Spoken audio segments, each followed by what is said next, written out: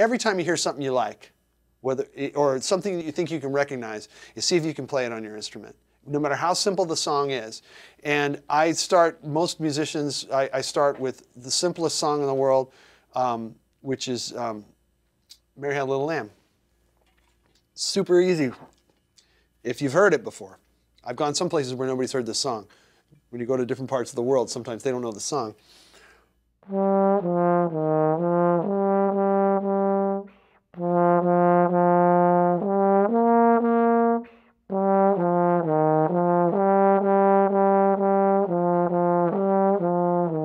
Okay, now, a lot of players who are pretty good, they try to do that and they feel like a fourth grader.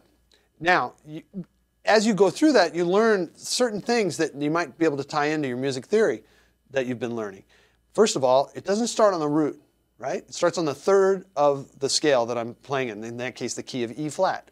So all of a sudden, if you think about it a little bit, you suddenly have a relationship that you can then transpose it into other keys. So no matter what key you want to start in, you'll know, whatever note you want to start on, you'll automatically know what key you're in. So I'm going to play it in let's see, I'm going to play it in E.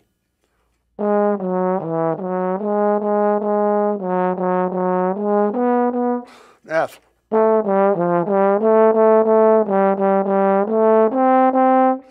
B. Whatever the key is, just transpose it into every key and play it as note perfect as you can.